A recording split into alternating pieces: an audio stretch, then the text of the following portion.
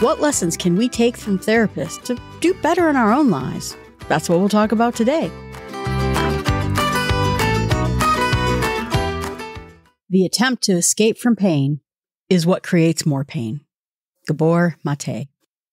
Today we're going to talk about the book from Owen O'Kane, How to Be Your Own Therapist. Now, I'm not a therapist. He is a therapist. But I think that there is a place before you need therapy that maybe you can help yourself a bit. If you need therapy, if you need someone professionally to talk about who can give you an outside perspective, I fully endorse it. But up to that point, maybe there are things that we can do in order to make our lives a little bit happier and to go over the influences that create our moods, change our well-being, our outlook in life. And so we're going to talk about that book. As a therapist, he wondered how he can help more people. There's a lot of people who just won't go to therapists or can't afford therapists or maybe aren't at that point where they need therapy. And so he wondered, is there a place where I can help people finish up? So he decided to write a book of skills, some ways that you can look at your life to help yourself be better. And again, he's a therapist. He's not saying anything bad about it, but he does think that there are valuable ideas and skills that he uses that can help almost anybody. He says that too many self-help books and those kinds of things promise that you can change your life. And he does believe we can change our life, but a lot of times the pieces of advice we get from other books might not help us to change our lives in significant ways. He says that we have to know our deep story, our real story, he says, and how it makes sense in our lives, how it tells a story to us now and what we can get from it. What can we learn from it to help us progress? And then can we take those ingredients of pieces and have a contented life?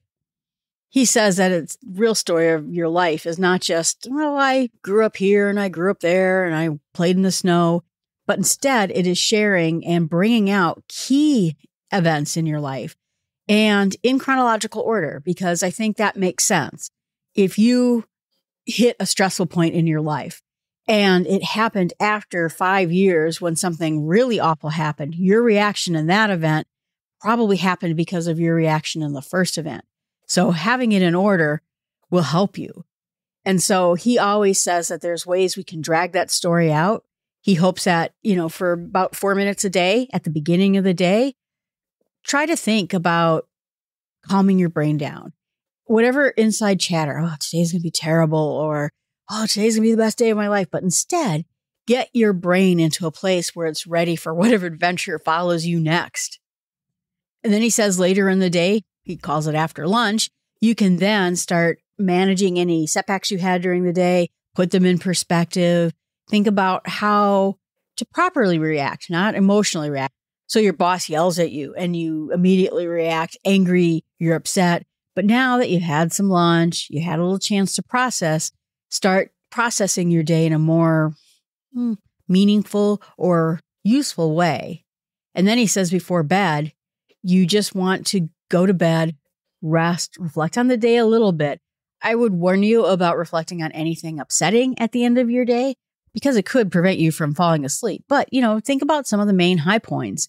And, that's it. You're ready to go. You're supposed to sleep. You're not supposed to think about anything else. I'm that person who wakes up at 3 a.m. going, you know what I should do? I should do a podcast about boxes. That sounds like a great idea. And why am I thinking of this at 3 a.m? I don't know. Rest. Rest is the main goal of your nighttime and not sorting out your brain so that you can wake up in the middle of the night and do other things. He says, too, that if you are overwhelmed, if you are feeling strong emotions, if you're depressed, if you're not having people around you who can help you, that's the time that you may want to seek professional help. Someone who, like I said, bounce ideas off of, talk to someone else. I think it's great in some way to have third-party people who are not so invested in your life on a day-to-day basis. Someone who's a little outside the world, and therapists can be for that. Not only that, they have the ability to help you if you are under the influence of something else like alcohol, drugs, an addiction, something like that. And so they have some other techniques available to them. But in this case, we're talking about levels where you don't need to go. And what he says is that therapy helps your brain put everything in the right bucket. It helps you respond to negative experiences. It helps you see the bigger impact something may have in your life. And in some cases, some people are very good at adjusting, putting it in perspective, and other people, it harms them quite a bit. They suffer and, it drags them down. So a lot of life, he says, is happening because of what we encountered in our childhood. And he says that is probably what is causing us a lot of angst and emotion that's negative right now. He says, unfortunately, our emotions are a lot like weather, where it fluctuates between two extremes. It's really cold and it's really hot, and it can do that in a short period of time instead of being at a steady state. Some of that hot and coldness has to do with how you're made up chemically, and it has something to do with your experience. But our brain is meant to be reactive, right? You're cooking your dinner, you're enjoying your time with your family, but now there's a tiger outside your cave and you have to go chase the tiger down. It is meant to be switching on a dime so that you're protected against whatever comes up next. But now it probably is a little too overreactive, too critical, too quick to react. And so that's where he says that instead of having these automatic emotional responses to things, your mom comes over, she yells at you, you feel terrible, you yell at her, and now it's this automatic pathway that you've built up for each other. Instead, we may want to figure out how we can maybe not think so automatically, not automatically think we're terrible, and not automatically think that person is terrible or whatever reaction you have. So he says that if your rule is perfectionism, is that you must be successful, is that you have to please everyone around you, that's it. Humans, that's the way we are. And so that will be our challenge, he says. We will be challenged all the time with these ideas, these mindsets that will cause us a lot of negativity in our future. But he says if we can be more flexible, if we can approach our lives, tackle those rules we have, I have to please everybody, or I can never show emotion, I have to be stoic. If we can tackle those, maybe our lives play out a little bit differently. We react to things indifferently, and we're able to manage some of our perfectionism. Maybe have a little bit of kindness for ourselves the next time these things happen. So by reviewing, he says, and then adapting and creating flexibility in our brain, we'll be able to tackle those things a little bit better. So he says the top of the cake is the emotions. The second layer are the rules that we create for ourselves. And then the third layer is the influences of everything around us, the core of our beliefs, the center of whatever it is we believe to be true in our lives. And so he said that's what therapy really goes after, these core beliefs.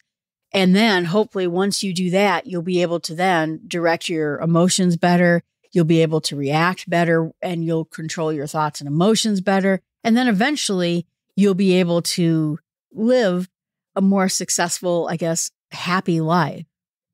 He says that there are some main categories to this. There's the concept of security. We either think that we are secure, we're safe in our environments, or we believe that we are not. As a kid, I believed that I was not safe. I believed that I had no security of having a meal the next day or having a house the next day or anything like that. And so now I can see that it causes me to want to put everything in its proper place in my life so that I have that feeling of security and I feel that one day is going to be reliable the next day too.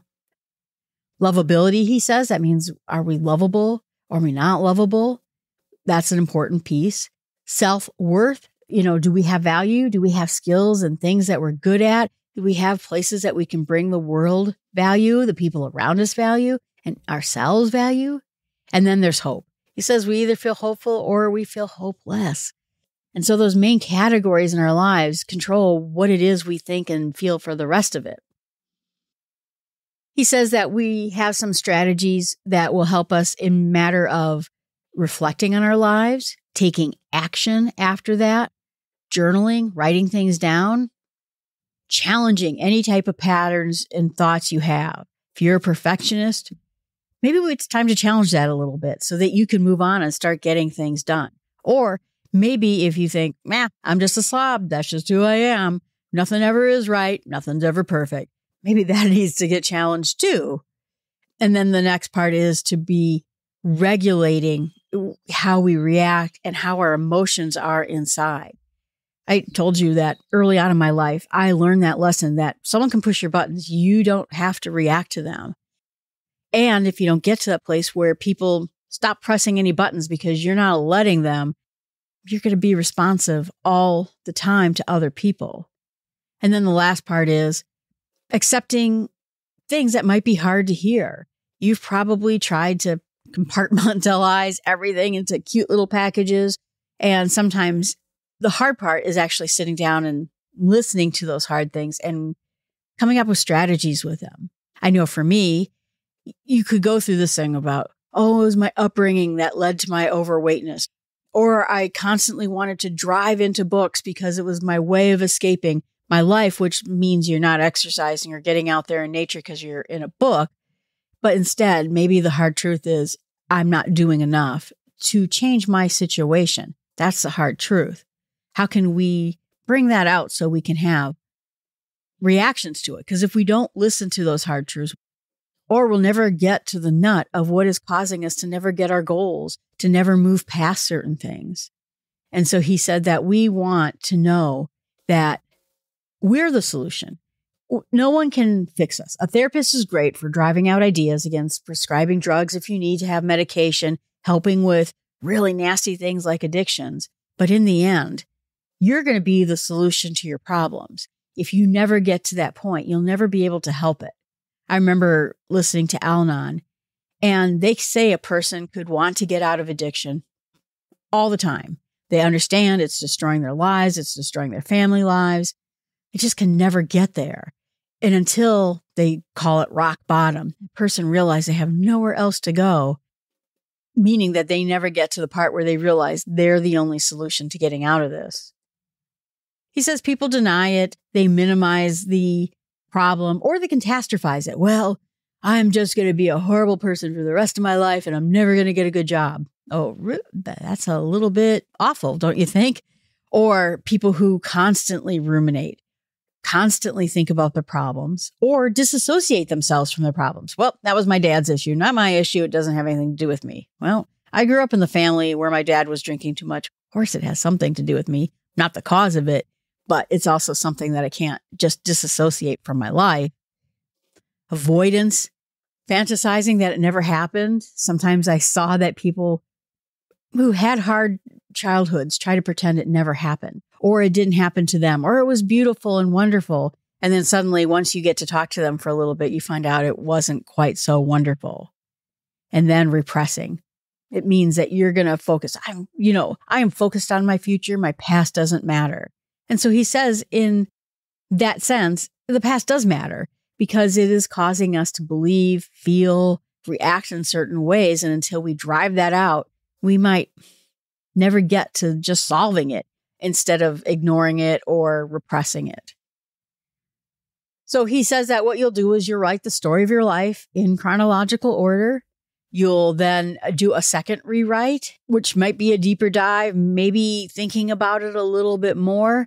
And then is that if you can, that you want to share your story with someone else. I mean, I think it draws you closer to someone else so they understand you.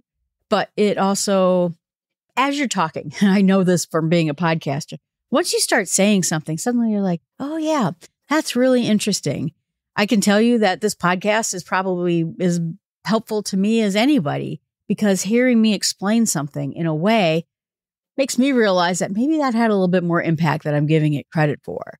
It is helpful to talk to someone about these things. He breaks it up into categories of ages 0 to 9, 10 to 19, 20 to 29, 30 to 40, and you get it. You're going to put down what experiences you had in those buckets, and then what was the end meaning for it. Like I said, I can just sit there and say, oh yeah, my dad, he was never around. He never came through for us. If I had a swim meet, half the times he wouldn't even show, and I can gloss over it all I want. But what in the end did that do to me?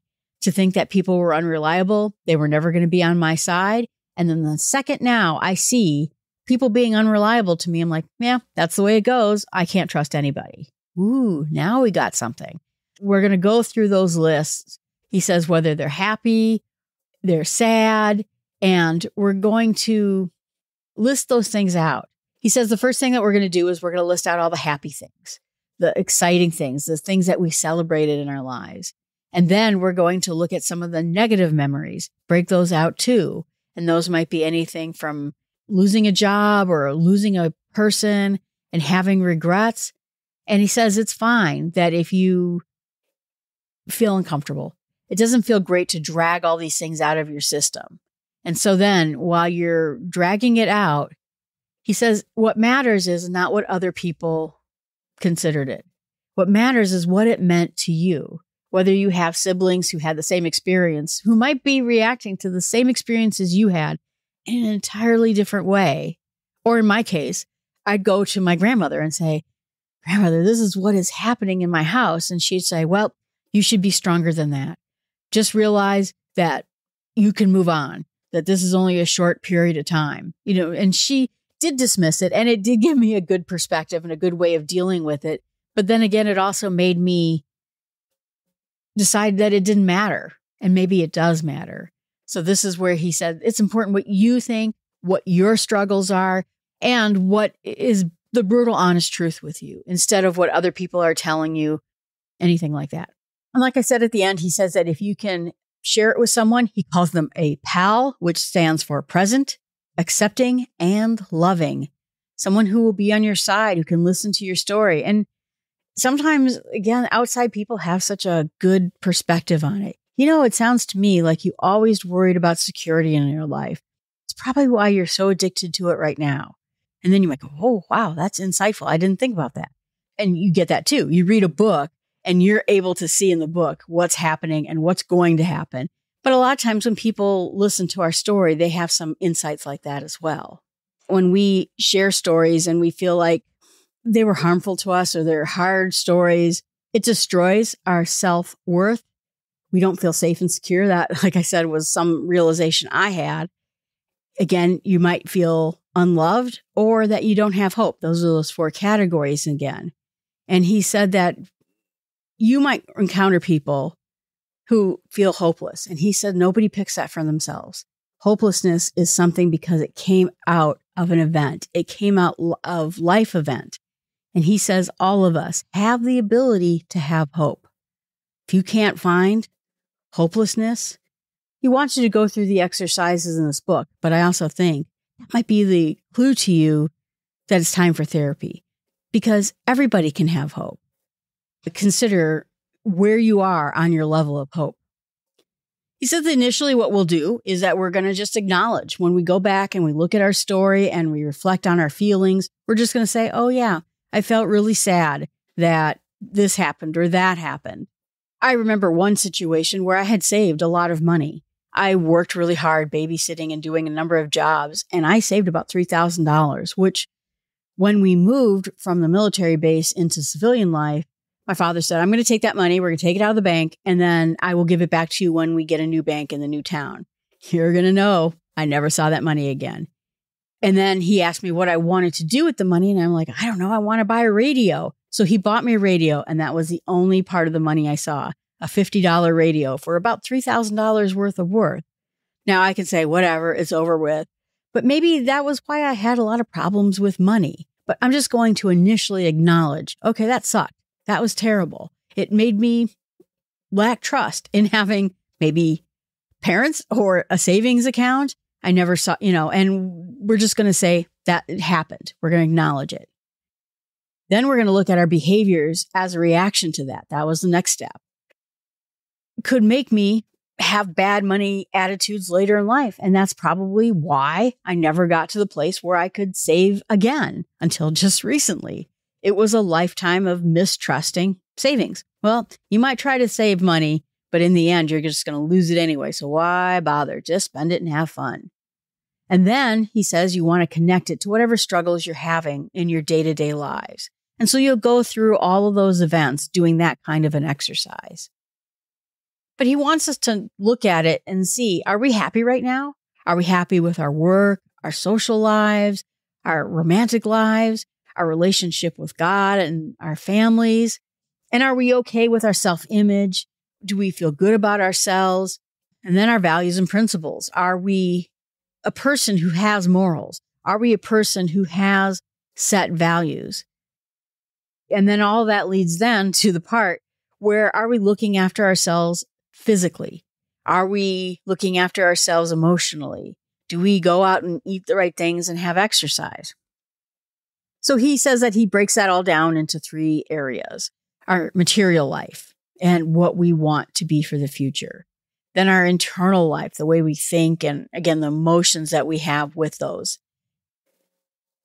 So we want to know now how we are right now with our things, our material life, with our internal life, and our goals and aspirations. Do we have anything? Do we have any plans? And do we want to go back and take a look, he says, at our list again to see if we have our needs cared for, if we have our wishes cared for, as long as he said, you got to watch out because maybe your wishes are to please people or to have perfection. If those are the cases, then that's where we're going to go back to step 1 and sort of realize we can't control those things. And then he wants us to know, do we have a sense of hope? Are we satisfied? Do we feel like our goals are going in the direction we want to go? And in the end, are we happy? He says that we have to do these types of exercise, our commitment to the self-therapy on a daily basis. It's not something we're going to forget about for a while and come back to it. We're working to change our patterns and our thoughts and our emotions and the things that drive us into the ditch and rewire our brain, which means we're going to have to be vigilant. Anytime we find ourselves driving ourselves into the brain, or maybe for me, I find myself having a blasé view of money. Oh, well, it's just money, whatever. No. Having a safety net is important to you feeling secure. Maybe I'm using one type of image I got from my childhood against another. But he says that we want to be committed to this. And we also want to have patience. This is going to take time. You're going to wonder why it's not working or why you don't feel better, or I'm going to do it later, all the different excuses. He gives a list of excuses, or maybe even the worst of them. I can't be helped. I'm someone who can't be helped. I can't move forward. And get away from those negativity pieces. Have a little patience, have a little grace with yourself. And once you do that, you'll become willing to go forward. I think about that in terms of yet. I use that yet statement. We talked about, like, you say, oh, I'm not good at driving yet. You put the yet at these sentences. And I found myself saying something like, oh, I'm just not very good at this. And then I remembered yet. So that might be how you can get out of those traps. But giving yourself that grace so that you have time to move on. This type of change takes time. So my challenge to you is start off with his story capturing. Can you write down those key events that happened to you in every decade from 0 to 9, 10 to 19, and so on? What are some main events that happened to you in this time? And write down, what were the resulting attitudes that you had? What resulting messages did you give that are still present in your life today? If you're interested, you can buy this book and go through all the exercises that he gives in order to get that clarity on your past and how it's impacting your future. All right, everyone, thanks so much. I appreciate you listening to the podcast. Please remember, I have another podcast, which is Small Steps with God. Both of them are very similar in that they cover a book or a topic and then have a challenge at the very end. Also, keep in mind that one of the things I use, again, I just got to be an affiliate for Notion, is Notion. I've used it as my notebook, as my place that I document everything. This podcast, my savings account, everything goes in it. And so it's a one-stop place for everything I need to do. It can be as easy as creating Word documents out of it, in a sense, or more complex that you can actually make databases, connect them together, create to-do lists, all those things. So consider clicking on the links in the show notes for those affiliate listings. And remember, our path to putting our past in perspective starts with small steps.